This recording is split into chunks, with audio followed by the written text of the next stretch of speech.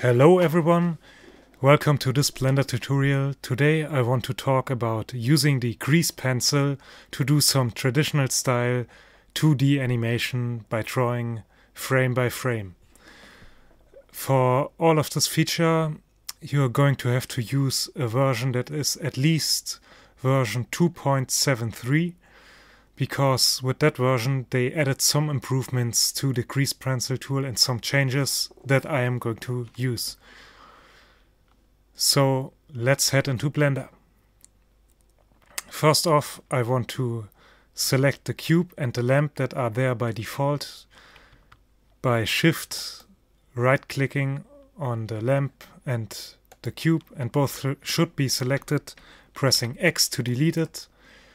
Then I want to replace my camera. I select it by right clicking on it, press Alt R and Alt G to move it back to the center, press R to rotate, X to rotate it along the X-axis, and 0 for 90 degrees of rotation.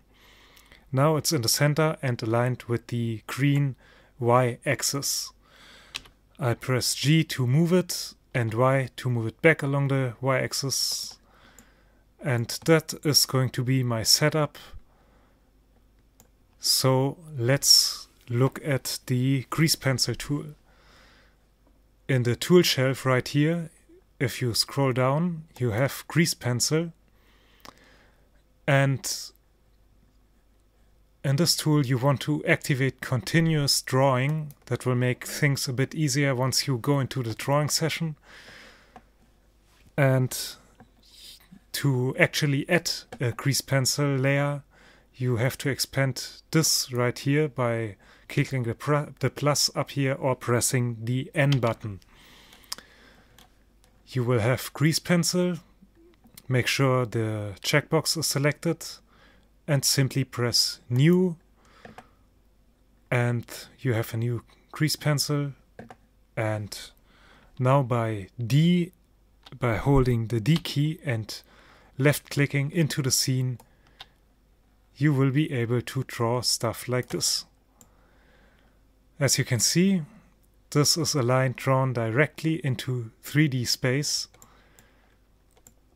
and down here you could adjust. Right now we are still in draw mode, so if I left click I can keep drawing. I can exit this drawing mode by pressing escape, and now down here you can see we can adjust the color of the stroke or of the pencil that we have used. We can make the lines thicker or thinner. 3 pixels is fine with me. And then there's this filling feature that you can adjust. Right now it's at 0% opacity. You can increase this, and you now see the green layer is filled, and I have strange things going on in 3D space because I've drawn from this perspective. Later on, when you draw from the camera view, it won't be an issue because it will all be drawn into the same layer in space, so to speak. But be careful with this filling tool. Let me press D and left click again to enter drawing mode again. If you have something like this with an opening in the shape, you will see that the fill option tries to fill it all and does not consider these cuts or irregularities in the shape. So right now it's a bit buggy, this fill feature, but they're working on it. It will be improved sometime. And right now there's still another bug. You can see right here there are some stripes. That is a bug that has to do with your graphics card's driver. Some drivers will have these strange lines, some won't. So just so you know this. And let's delete those. We could either delete this layer here completely, or we could down here, over here, you can see you can enter drawing mode to draw stuff, and you can escape, and you can enter erase mode to delete stuff again. Let me delete the layer right here. And now let's go to the interesting part of animation. I press 0 on the numpad to enter the camera view. And now let's say we want to draw a very easy ball bouncing around. I enter drawing mode and I draw the first frame a little big. Control C to delete it. Let's say this.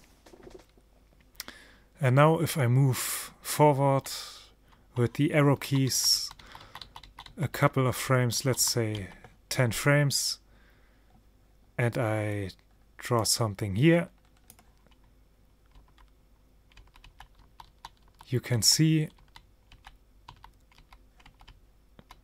from the first frame, and then on the 10th frame it will suddenly be over here. And of course that is too much of a jump, but just to show you the principle, if I move ahead, it's always the same. You move ahead a couple of frames and then you draw again, and a new keyframe, those are those yellow stripes here, will be added. Now let's say we are not happy with those keyframes we have created. Let's have a look at them in the dope sheet view.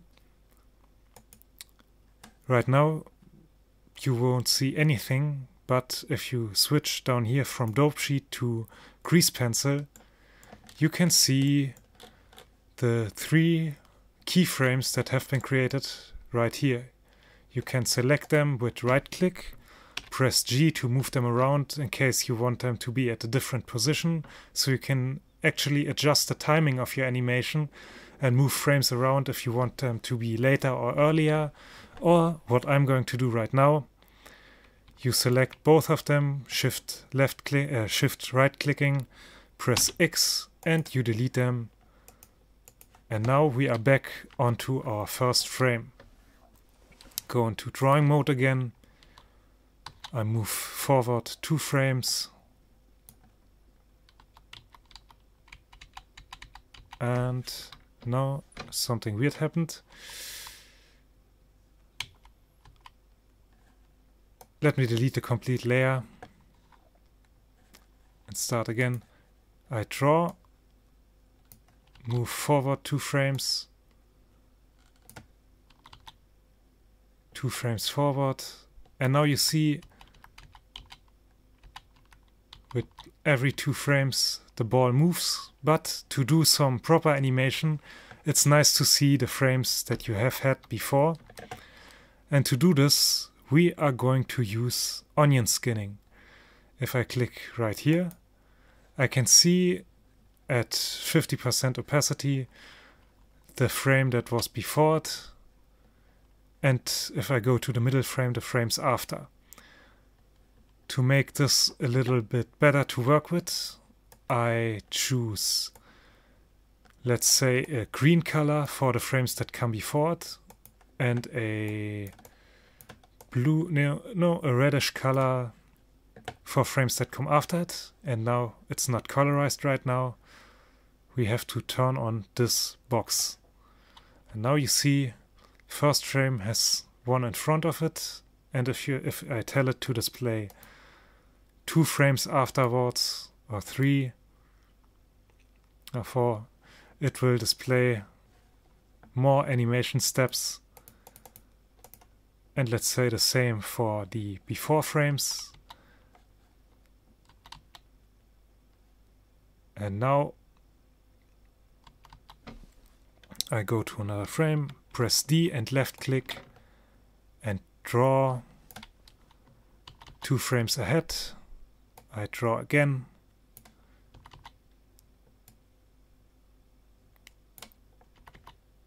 And this is basically the procedure for traditional animation. We move to a different frame and we draw where it would be, and so on and so on. I will escape, and down here I will set the end frame by pressing E while I hover over this timeline. And now if I go back to the beginning and click play animation, turn off the onion skinning, and you can see this ball bouncing around. Now, a couple of words on this. Of course, there are a lot of features missing because you can only adjust the thickness of the stroke completely, and if you make it too thick, you can see it looks rather strange.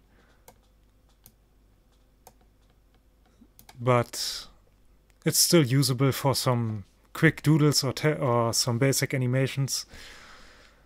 And oh, another cool feature. Let's say we have, I've almost forgotten to tell you this. We have this little feature here, enable editing. Grease pencil, enable editing. So I am here, and if I click this, I can select single points of this circle.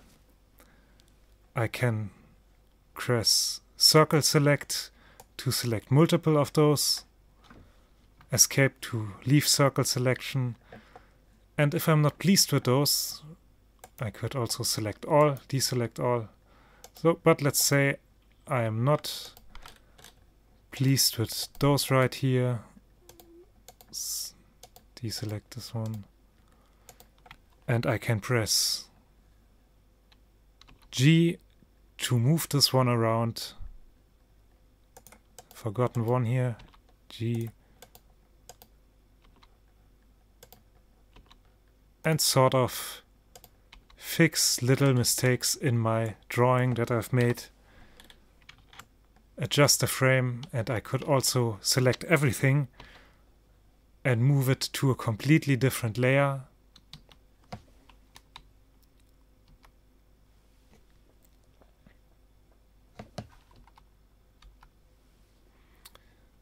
And this will, if I mention it, if you move it around, it will also create another keyframe. You might have noticed here, when I moved it, this one frame gap that was there between them has created,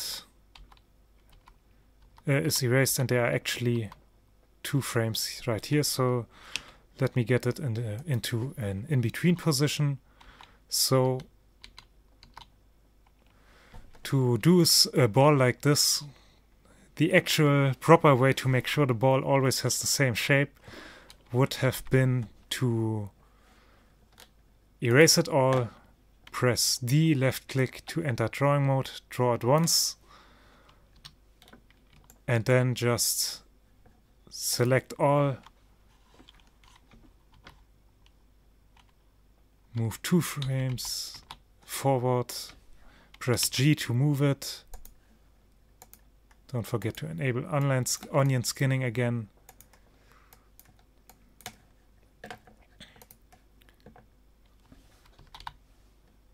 And always move it around with G.